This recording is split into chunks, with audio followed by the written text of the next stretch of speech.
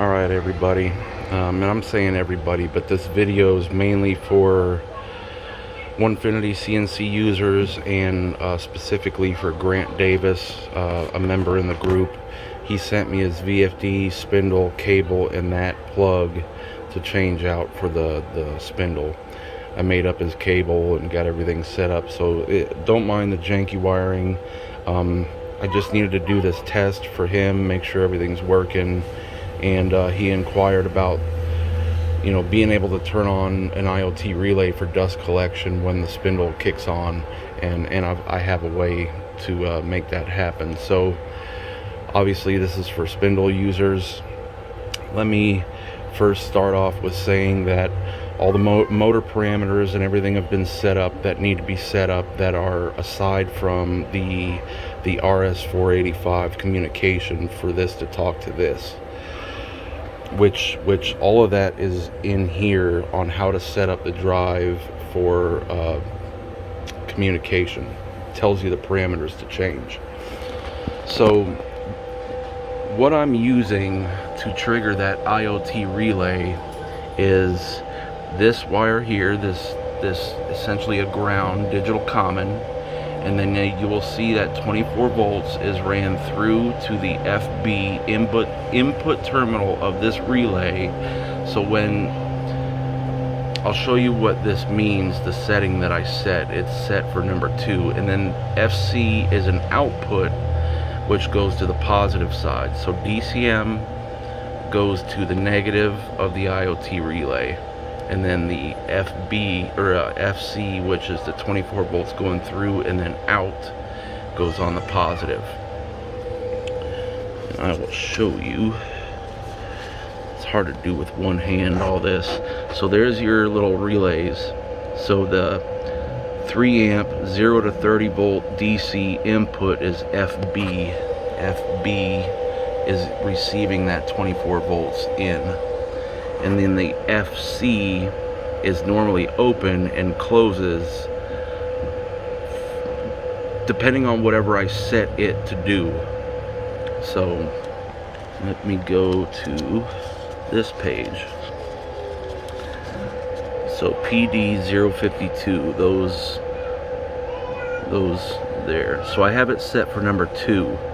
0 speed. The contact will act when the output frequency of the inverter is less than its starting frequency.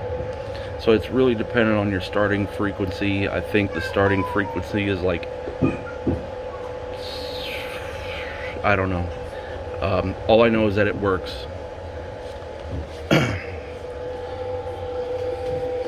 This isn't really a video on how to fully program a VFD. I know it works. So okay.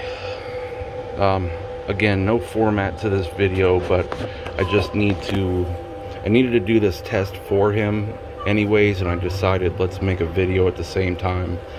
So for those of you who are thinking about doing a spindle and have not yet, and I recommend the Huanyang brand because we know it works. So these tend to be cheap, but still the better option of the other. Don't get the YL brand or whatever. It's just, these ones are known to work. So here's your RS485 connectors, the negative and the positive. Let me go to the indicators tab here and show you guys. So where's it at? So number 13 is your A, or positive, and number 14 is your B, negative, which are hooked up on the breakout board. This is 13, and up here is 14. 14 is going to the negative, the RS negative, and 13 is going to the RS positive. I'm not going to go into showing you the parameters because, again, it is in the tool tab right here. Tells you exactly what to change for the Huanyang VFD. You know, you select it from the drop down menu up here. Remember to change your speed to 24,000. I would leave your minimum speed at 0, because again, if you put in a value like 10,000 RPM in there, but you accidentally program your bit, let's say for instance you wanted to run it at 19,000 RPM, and then you accidentally forgot the 1 and put 9,000, well, your VFD shouldn't run. So you're gonna go start a program, because you're less than that 10,000 RPM that you may have put in there, but you actually have it programmed to run at 9,000, so it's not gonna run the VFD, and now your program's running and your spindle's not. So keep that in mind. I just leave it at 0.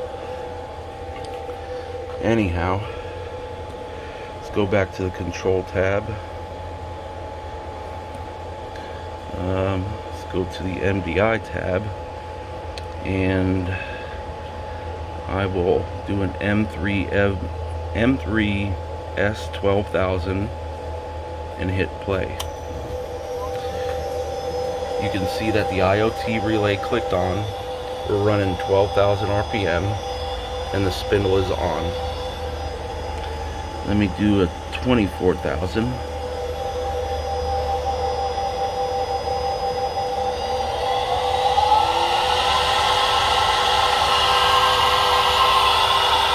And we're good. We're running. I hit stop.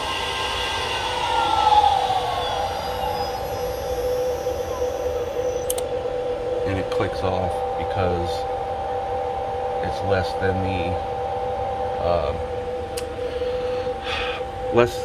than the base frequency or whatever it was that setting was that I chose for this to click on and off. So easy way to make the IoT relay work out.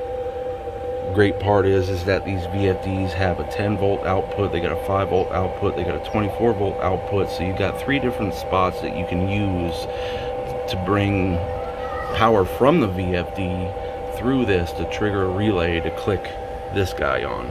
You don't have to hook anything up to anything here. And you know that when this clicks on, this is going to click on, and your dust collection is going to come on. Alright, so anyhow, Grant Davis, everything's working. You're good to go. Any more questions, hit me up. I'll help you out.